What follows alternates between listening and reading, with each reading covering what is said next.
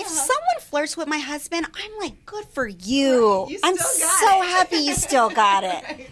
I think in the first episode, she said the two of you are 100% best friends. By the end of this, still 100% best friends. No. No.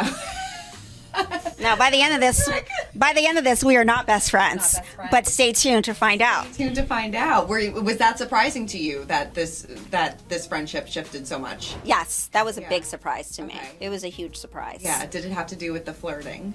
No. No. It had absolutely nothing to do with the flirting. It came out of nowhere. Okay. It was something completely different that you just, it's good. Is she just not the person that you thought that she was? Not necessarily not the person. She's a fun girl. She's a lot of fun. As you can see, she has this huge, bubbly personality. She's great for going out with, but let's just say she can't hold a secret. Oh, interesting. Very, very interesting. I spoke to Erin, and she said that, the flirting, that Brynn flirted with her husband at a party, and that was a big, obviously a red flag for her. Were you there, and did you witness that, and were you surprised by that too? Well, I think that Brynn also has a lot of jokes. She communicates through humor. So sometimes her jokes don't always necessarily land. I knew where she was coming from in that moment. She was just telling a joke or demonstrating some sort of, funny behavior.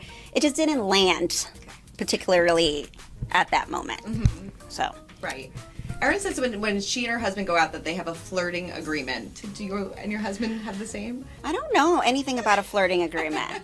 But you know what? If someone flirts with my husband, I'm like, good for you. I'm so happy you still got it. Right. Thumbs up. Yes, you still got it. But then I like to break it up. If I'm like across the way and I see like a girl flirting with him, I was like, look at that. Look at my husband go.